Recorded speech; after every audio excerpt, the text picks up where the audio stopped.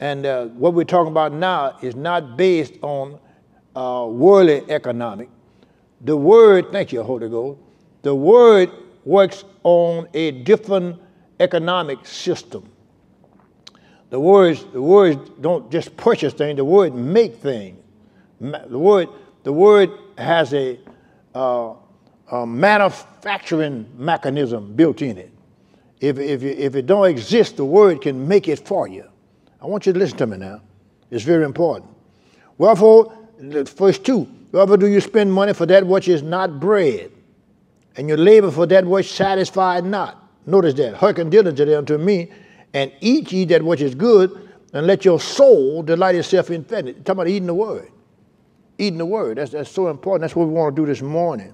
Now, our text out of this chapter is God can restore anything. I want you to make some notes before I read. You're going to run up on 11 shall, S-H-A-L-L,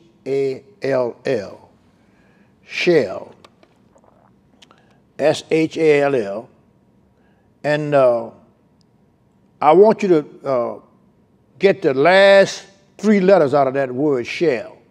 What you come up with? All. All right, now, everything is included. Boys, y'all pay close attention because it's powerful stuff this morning. Everything is included. All. Shall mean all. Another word for shall is will, W-I-L-L, all right? Now, I told you about shall, S-H-E-L-L, last Sunday. And I told you to take the last 4 words out of that. And what was that? Hell. Outer covering. Shell is the outer covering. Things may look like hell, but if you're on the inside right, you're going to change it. You're going to turn out to be heaven. And another word I brought forward is shout. Shout.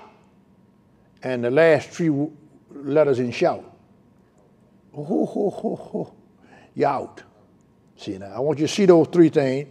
Now, shall mean, because you're going to look at shall 11 times in our text.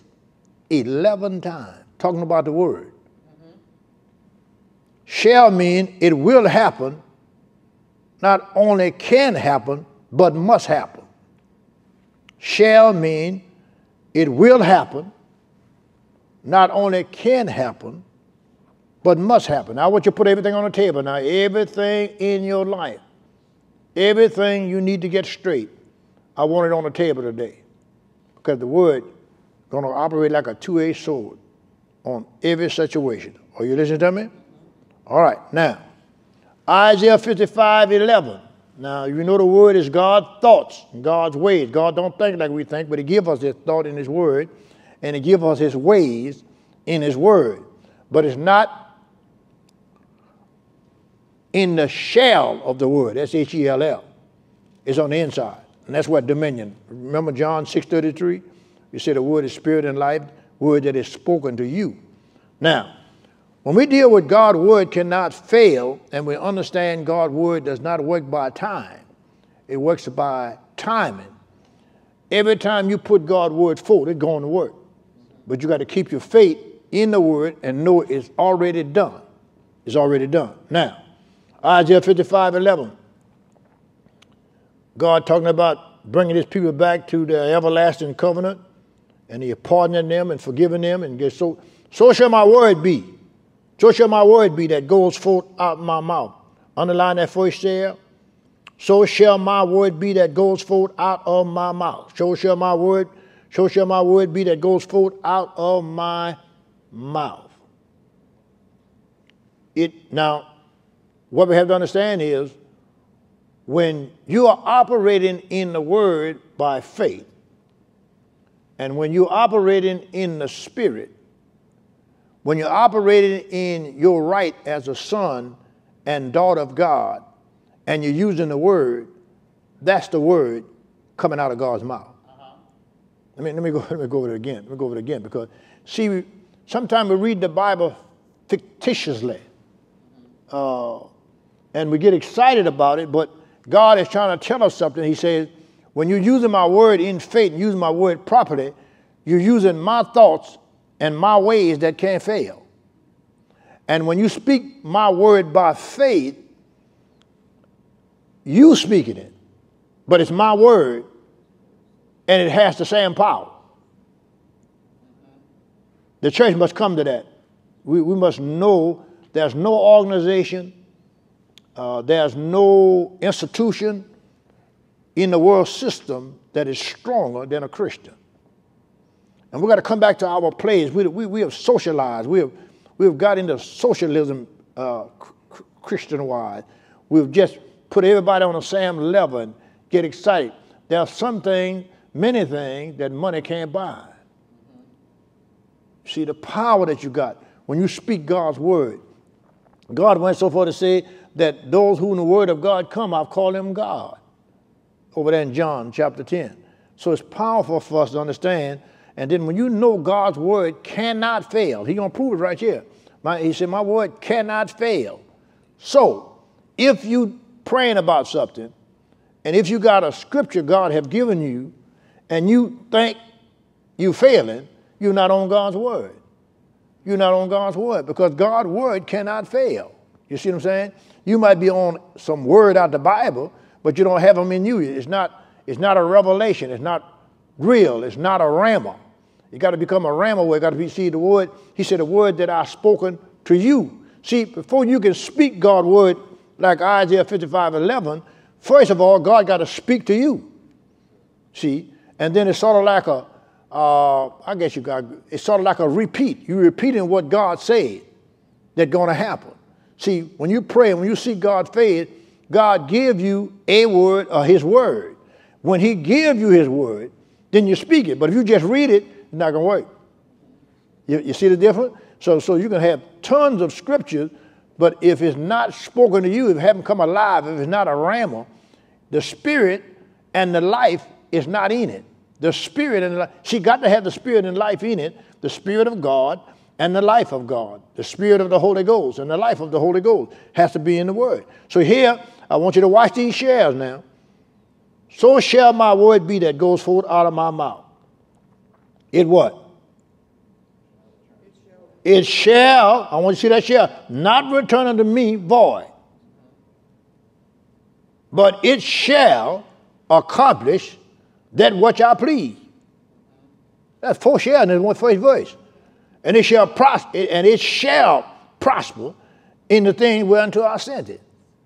Now, when we release that word in that type of understanding, let's look at condition, how condition are transformed and how things change. Look at the 12th verse now.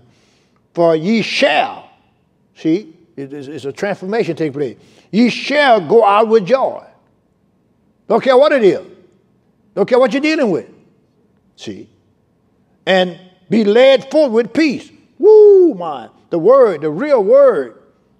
When you know the word cannot fail, no matter what scenario you're in, you know you're coming out with joy and peace. Yes. Oh, I hear somebody say amen now. Amen. Yeah, see, no matter what you're dealing with today, yes, you tune into this broadcast, and the word of the Lord coming to you in facet that is God's thought, is God's ways.